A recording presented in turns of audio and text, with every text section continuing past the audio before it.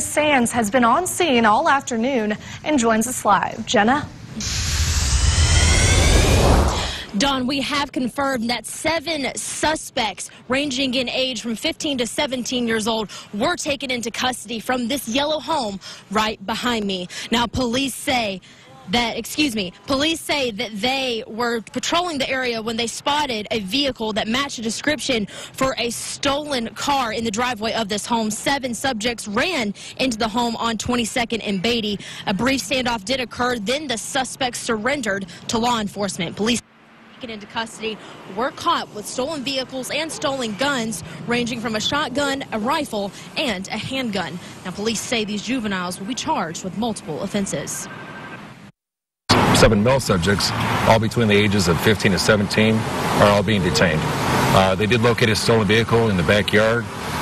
There is, at this time, it is being investigated as unauthorized use of a motor vehicle, burglary of a habitation, theft of a firearm, evading, and other possible charges.